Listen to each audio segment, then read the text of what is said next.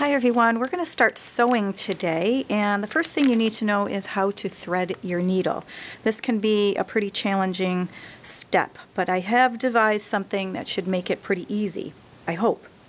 So you're going to get a needle and the eye of the needle. This one is pretty big, so that'll make it a little bit easier. I'm going to do this on the black background so you can see what I'm doing.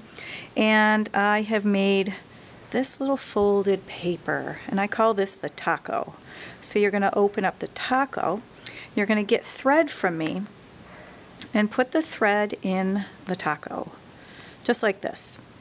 Alright, so it's going to have a tail hanging off. You don't want the tail hanging off. You're going to pull the tail until you can't see it, just like that.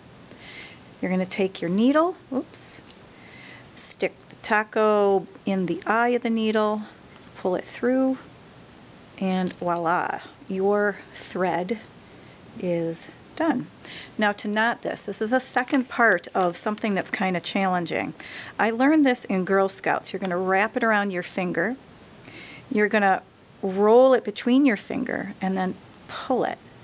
Now I am certainly here, I can knot this for you, but everyone needs to thread their needle and put a knot in the end, and then the next video will be all about sewing.